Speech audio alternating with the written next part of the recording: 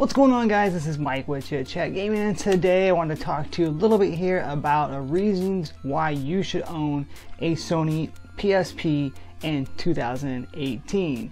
I picked this console up a little over about a year and a half ago. Yes, I'm a big fan of handhelds. I love the PS2, which is basically what this is, a mini version of a PS2.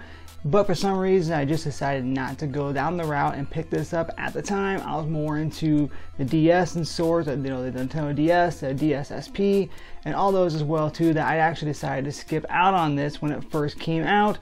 Now, ever since I picked this thing up here, I have had nothing but fun with it. I've been playing this thing, picking this thing up and playing it daily. I play it quite a bit. There are so many great games on this actual device here. A lot more games than what you actually think there is. Basically, any game that was on the PS2, not any game, but most games, they actually made a version for the PlayStation Portable here as well too, whether or not it was a direct port or whether or not it was its own exclusive as well too. But they actually made quite a few games, and there are actually some great ones. Right here's just one, for example. This is Twisted Metal Head On. This one is very, very similar to Twisted Metal 2, which is from the original PlayStation, but definitely one of my all-time favorite games on the PlayStation as well too. I love this game so much, and here's what I like about it the most is how a lot of people didn't care for this, but I did like this here.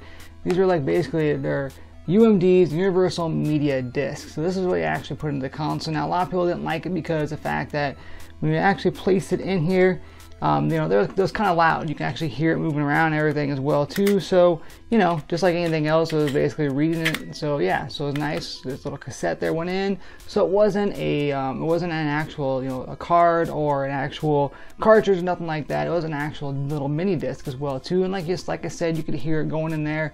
And a lot of people didn't like that, but if you can get past that here, then it's definitely pretty cool. I do like it. The quality is great as well too. It actually does sound well. Now this here is the 3000 model. There is several different ones. The original 1000 model is definitely said to be the best one. I did play with that one a little bit here as well too. It's basically a little heavier. It's got a little switch here that actually opens up the door instead of just actually pulling it out like this. It actually has a little switch that you can automatically pulls it, automatically ejects it. And one of the main things too, that does have a better screen on it as well too. So, but the 3000 model did have a few things that one did not have, including a little spot here next to the charger, where you can actually, or next to the headphone jack right here, where you can actually plug in AV cables or composite cables and hook it up to a television, and you could actually play it on the TV, or you could play the UMD movies as well on your television as well too. So, but yeah, that's, like I said, this is the 3000 model. One good thing about this model here too, which I'm sure it probably is with the rest of them, but I know for sure it's this one, is that it is able to be hacked. And yes, I do have this thing hacked. I have emulators, I have ROMs on here as well too. But I do still collect for the actual console as well too. If I can find a good deal on the actual UMD disc, I will pick them up as well too. I have quite a few of those. I add them to my retro treasure as well too. So I do indeed still collect for them, but I do put ISOs on here as well. I have a Game Boy Advance, a Neo Geo as well too, emulators on here, but the main thing I use it for is for the PSP games. Now there was a ton of great games. You had God of War, you had Twisted Metal, you had some Sonic games, you had several other great games on here as well too, some SSX games. I've been playing Michael Jackson Experience as well too, which is basically a rhythm style game. There was Parappa the Rapper on here. Some great Tony Hawk games.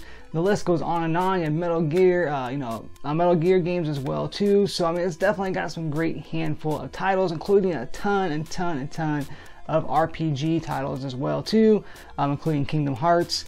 You had a lot of great racing games, Need for Speed, all those games. There's a Ridge Racer game as well too, and a Burnout series. They're all available right here. And like I said, pretty much any game that was available on the actual PS2 was actually ported to this in some fashion, and definitely it ran well. Some games even actually look better on the actual PSP than they do on the PS2, believe it or not. I did run across a few of those as well too, but I've had lots of fun playing this thing here too. One thing I can tell you right now is that it's pretty cheap picking these up. You can actually get these for under $100. I ran into the God of War edition last night at a local disc replay, and they had it there for like $64 in great shape. It was a 3000 model as well too.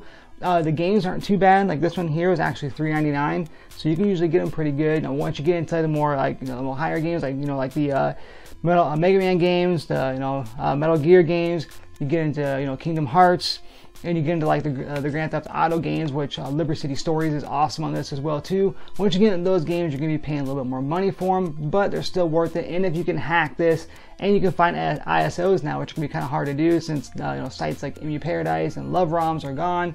But if you can get those, you can actually put these on there as well too, and you have the whole library or whatnot right here. So now the cards here aren't expensive as they used to be, the little memory cards. Now this one here we do is this little compartment here. It does have its own little memory card. These are the memory stick duos.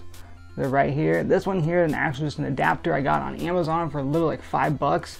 And I had a 64 gigabyte micro SD card that I was able to actually put in here as well too. If I can get it out. Yeah, but I was actually able to just simply get one of these and put it in this little adapter, and that's all you really need. Otherwise, you can pick up memory card duos by themselves. They're nowhere near the cost like they used to be, and they're definitely a heck of a lot cheaper than the the PS or the PlayStation Vita cards as well too. But personally here, I've been looking to pick up a PS Vita. It's still out there. I may still get one. Definitely let me know in the comment section below here whether or not it's worth me picking up a Vita, because I'm definitely interested in doing that. But I've had a lot of fun with this here too, and this so far has been one of my go-to consoles.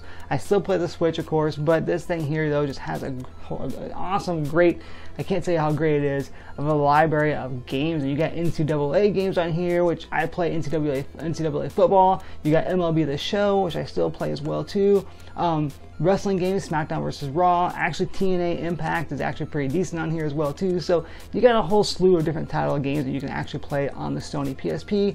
Like I mentioned though as well too, it is able to be hacked, so you can also put emulators and stuff on there at your need as well too. So let me know in the comment section below, guys, if you guys have a PSP, if it's something you're interested in. Definitely if you collect for it as well too, and what games maybe I should pick up that I don't have yet, because I'm definitely interested in doing that. So like I said, just sound off in the comments below and let me know what you think, guys. So once again, I just wanted to go here really quick and tell you the reasons why, my reasons anyways, why I think that you should pick up a PSP in the year 2008, mainly because number one, it's portable PlayStation 2, which is one of the best consoles of all time, and the games are fairly cheap, and the consoles are still fairly cheap for them as well too, and it is indeed a lot of fun. And the battery life, I have the regular battery in here, but it does indeed have a